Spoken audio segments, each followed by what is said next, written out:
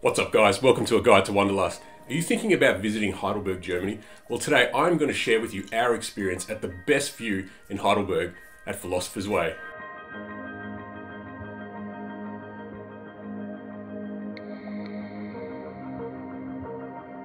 Heidelberg is an incredible city located in the south of Germany. It has some of the most iconic structures in all of Europe. The city has so much history and so many incredible sites, with many of them within a 2-kilometer radius. With many of these having their own spectacular lookouts, none of them offer the unique perspective like Philosopher's Walk. Beginning in Neuheim, this 2-kilometer walk gives the most stunning views of Old Town, Old Bridge and Heidelberg Castle. Named Philosopher's Way because it used to offer a secluded place for professors and philosophers to go take a walk, enjoy the sights and be alone with their thoughts.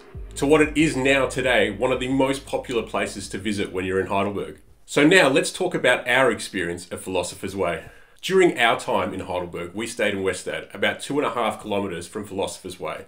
For us to get to Philosopher's Way was just a short tram ride to Bismarckplatz. From there we could walk across the bridge to Neuheim and up the path to Philosopher's Way.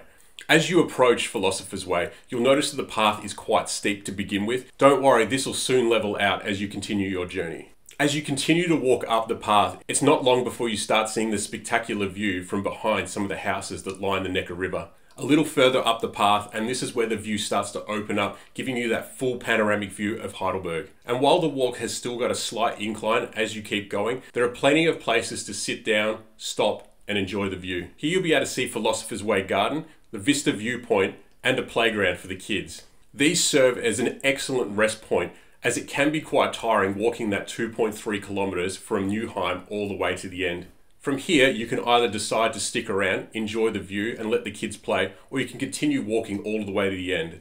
Once you get to the end, there's a small courtyard under the trees where you can relax from the hot sun, and there's this incredible view with this perfectly placed chair that looks out through this cutout hole in the bushes to Heidelberg Castle. This is the perfect point to have a rest before you head back, which is thankfully downhill. So things to consider if you're heading up to Philosopher's Way. If you have children, make sure that you take a cold drink and some snacks, especially in the warmer weather, because it is quite a long walk. If you like taking photos or videos, make sure your batteries are charged and your memory cards are empty, because there is no shortage of photo and video opportunities here. Having been to all the different viewing points in Heidelberg before Philosopher's Way, there is no way that I thought it would be this stunning. But after experiencing it firsthand and almost having my jaw drop the entire 2.3 kilometers, I can't recommend it enough, and I suggest that you make it one of your top things to do when you visit Heidelberg in Germany.